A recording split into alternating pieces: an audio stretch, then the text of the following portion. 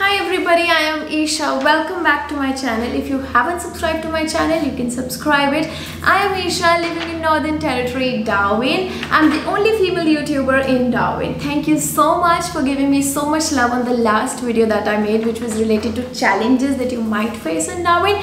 So I'm back with a new video this time. I've got all my notes prepared for you because in this video I am going to discuss about the myths which are related to Darwin.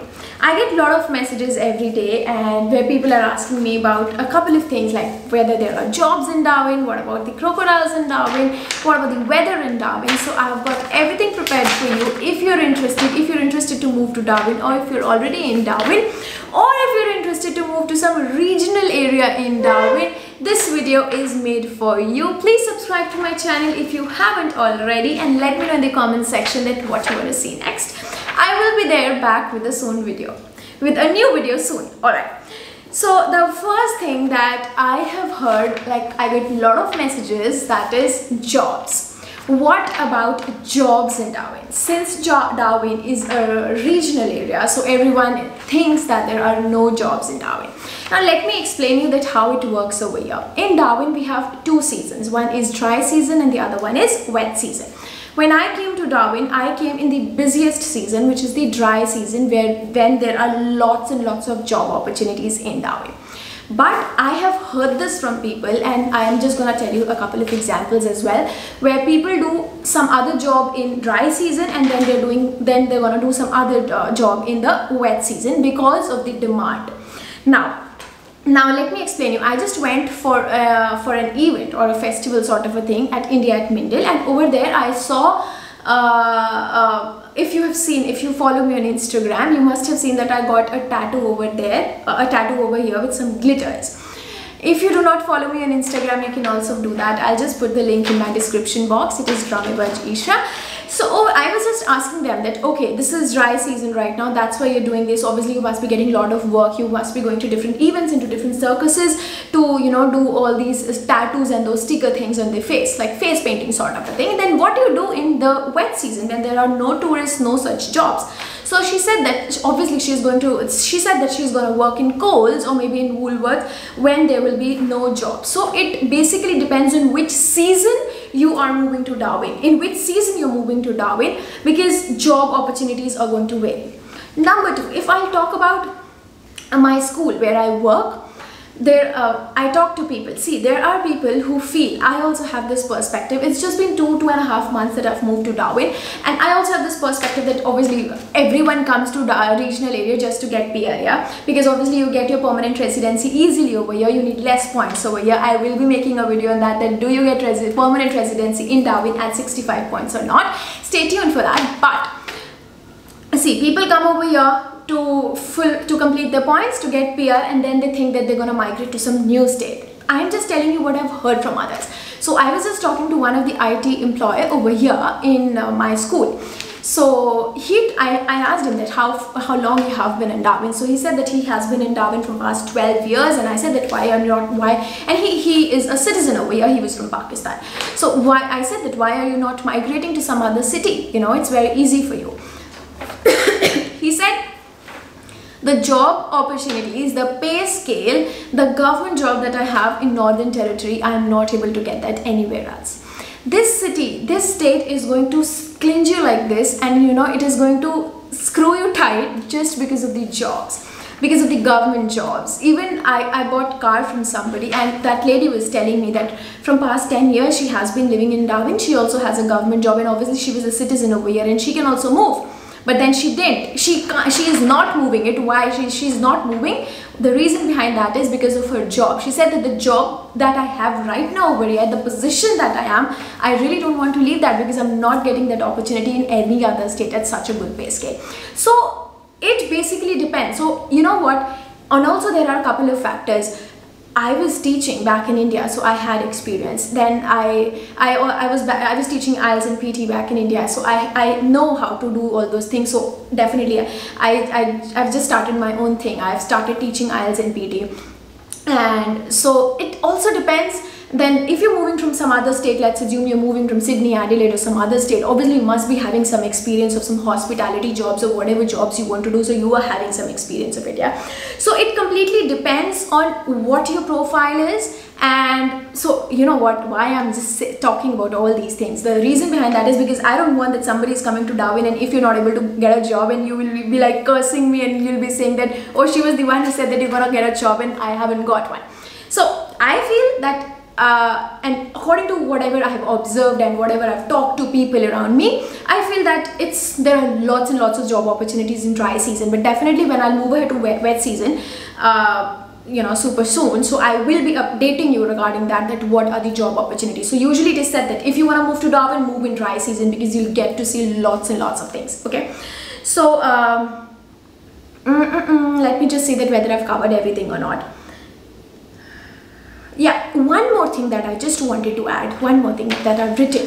See, I'll tell you the job opportunities over here. Again, one more example that I want to add, that when I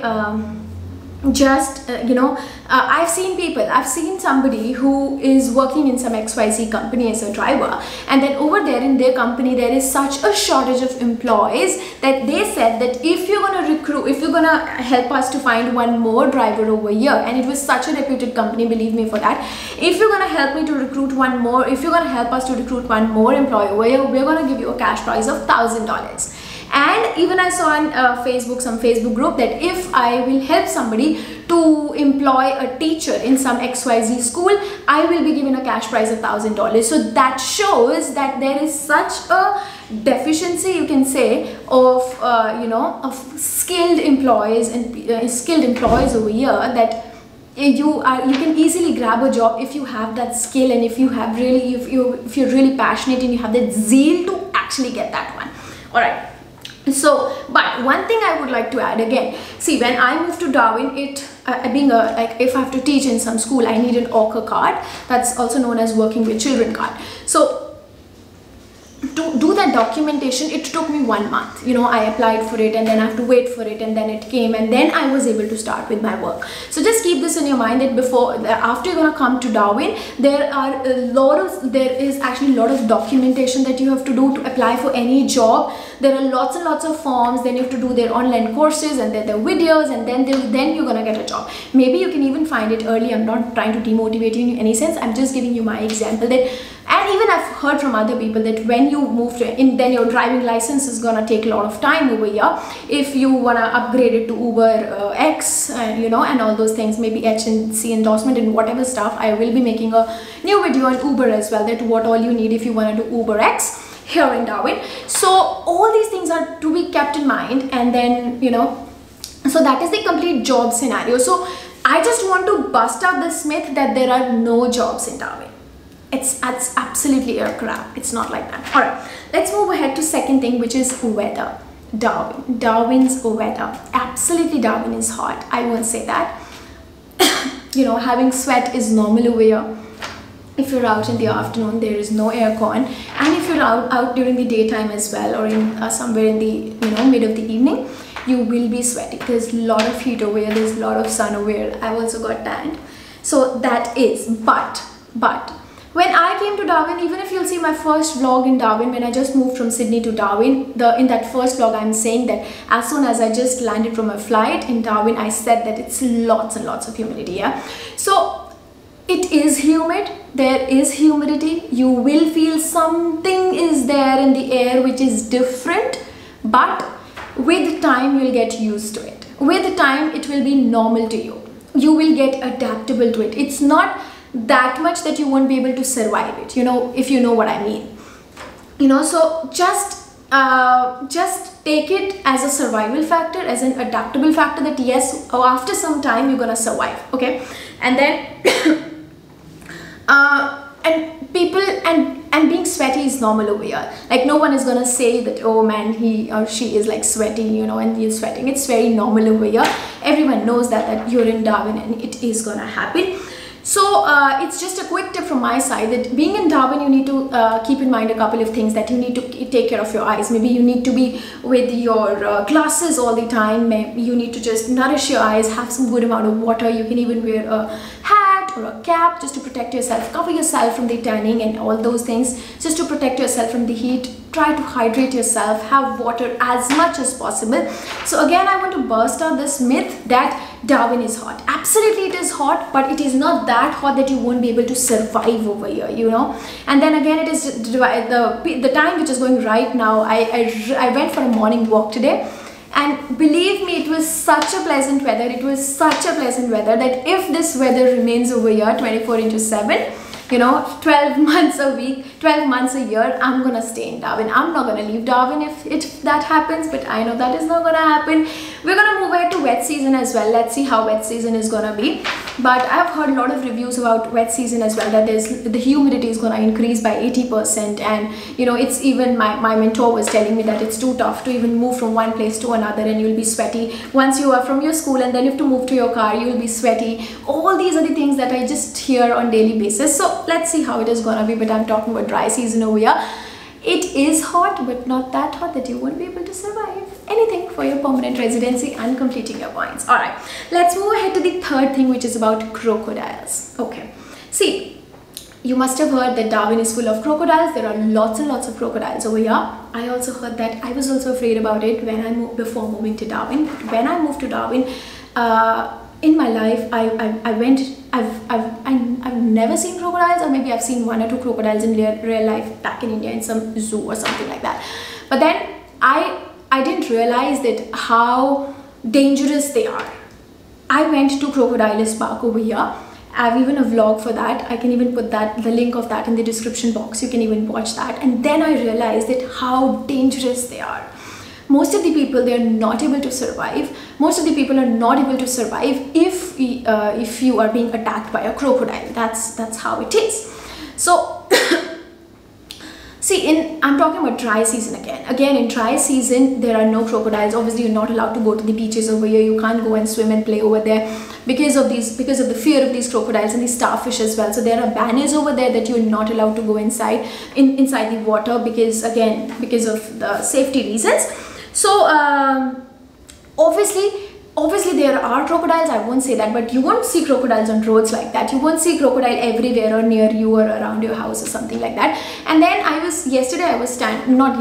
couple of days ago, I was just, you know, with a couple of my colleagues in the school, and over there they were just talking, and we were talking about crocodiles, and then she said, then they were talking that there are news about crocodile. There's one mall over here which is near Casuarina. In the parking area, they saw a crocodile. Again, in the beach area, they found a crocodile.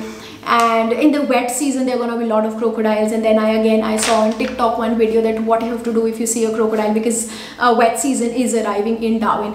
Obviously, if I will ever come across a Darwin, that would be my last day. Obviously, I can't survive. I don't think so. I don't think so.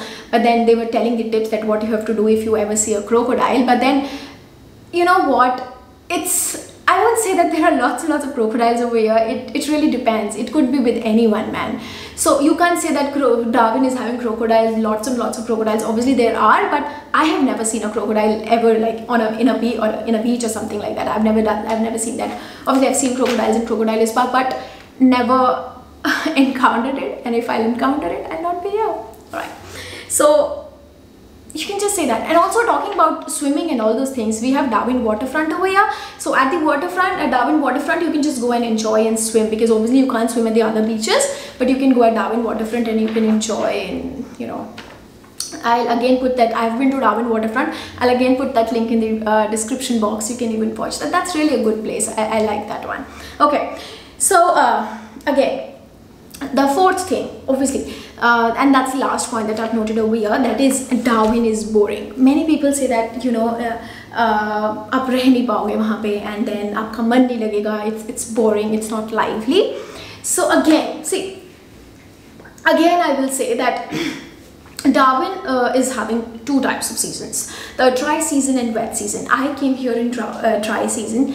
Let me tell you, there is not even a single weekend,